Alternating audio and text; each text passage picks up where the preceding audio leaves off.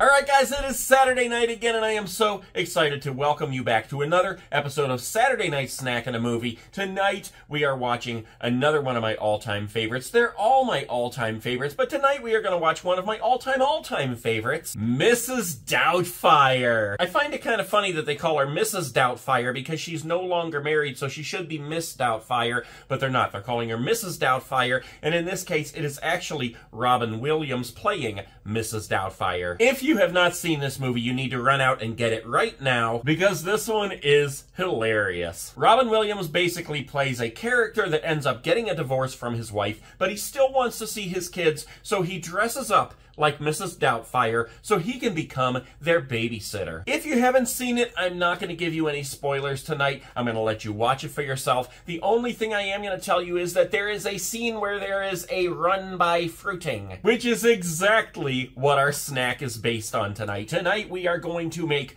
run-by fruiting salad. But the only thing that is salad about it is, well, basically nothing. It's delicious. It doesn't taste anything like a salad. It's made from fruit and Cool Whip and Jell-O. Come with me, we're gonna run out and buy everything that we need, and then I'm gonna show you how to make it, and then we can kick back and watch Mrs. Doubtfire.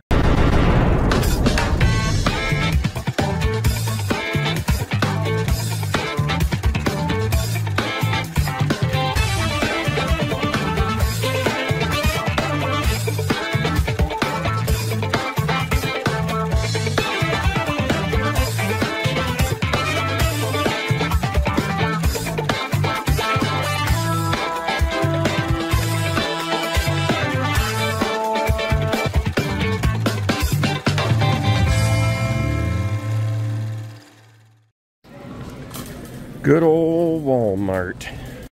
We might want some of these. These are the cherries with the stems, and it'd be nice to have a cherry on top. Alright, we need some original Cool Whip. I'm sure you could use Great Value. It's only $1.07. Cool Whip is $1.98. But we're going to go ahead and stick with the regular Cool Whip this time. Okay, so we need 3 cans of fruit. Now, you could go the easy way and just choose, like, fruit cocktail here.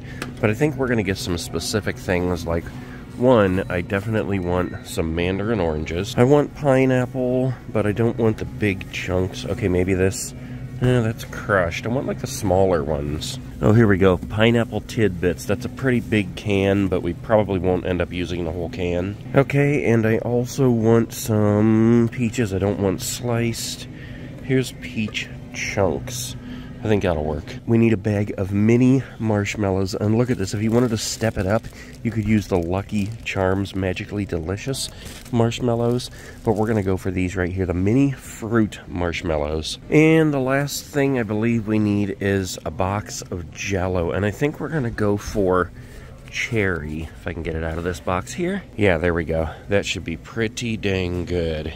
Okay, so I always try to make these snacks as easy as I possibly can, and this is literally one of the easiest ones I've ever made before. I'm just going to run through the stuff that I picked up for this. First, we've got cherry gelatin, which is, you know, just Jell-O, but this is a cheaper one. We've got the mini fruit marshmallows. You don't have to use fruit. This just adds some extra delicious tastiness to it. We've got a package of original Cool Whip here. Now, you could use the cheaper one. You're only going to save about 80 cents, I think it was. We've got a can of mandarin oranges, a can of pineapple tidbits, a can of peach chunks, and a little jar of maraschino cherries. Now, you can mix these in if you want to. In fact, I just might do that with some of these. But I bought them because they're the kind that have the stem on them, and I thought it would just look cool once we put a gob of this stuff in here to put a little cherry on top. So aside from the basic ingredients, you just need a couple of bowls here, a measuring cup. I'm going to use this to strain the juice from the fruit so that we can actually keep the juice and drink it, because you don't mix the juice in. And then you just need a spatula to mix it all up. So we're going to put our big bowl over here to mix everything in. We're going to use a smaller bowl here to drain our fruit. We're going to start with our Cool Whip. Just going to put it all in this big bowl here. That's been in the freezer, so we need to let it get a little soft. And while we do that, we're going to strain our fruit. So we'll start with the peaches here. And we'll go on to our oranges. And then our pineapple. I think we're only going to use about half of that pineapple. Now this juice, I'm going to pour into a jar here. And we'll save that for a tasty drink. Now I don't think it really matters, but I put all the fruit in a separate bowl because I want to mix the Jell-O into that first once it gets a little softer. Okay, that's been sitting a little bit, so we're going to go ahead and mix our gelatin in here. Just pour the whole thing in. And we're actually going to use a fork to mix that in, because it's easier to get it smashed into the Cool Whip that way.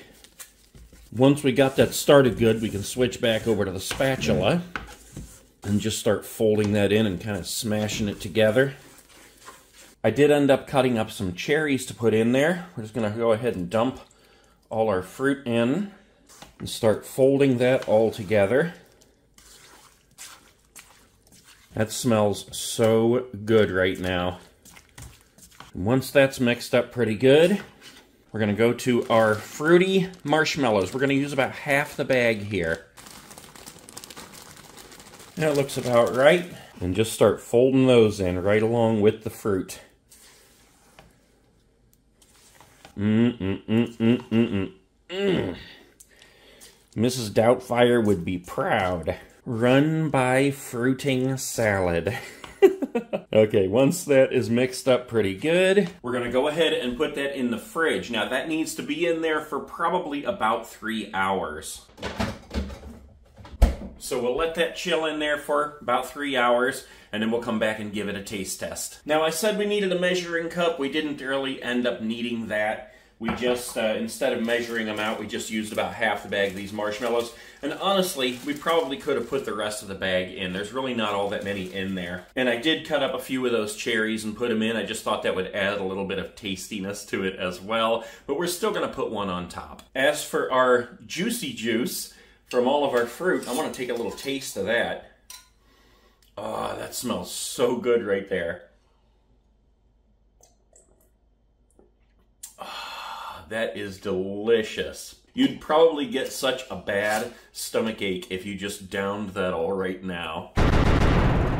Okay, it's been about 3 hours, guys. I went ahead and switched this over into a different bowl about halfway through, just to make sure that it got chilled all the way through. That smells so good right now. Let's get a little bit of this dished up, and then we're going to have a little taste test. There we go. Look at that. Little cherry on top. Let's have the cherry first. Man, we got those marshmallows in here, all kinds of different fruit. Look at that.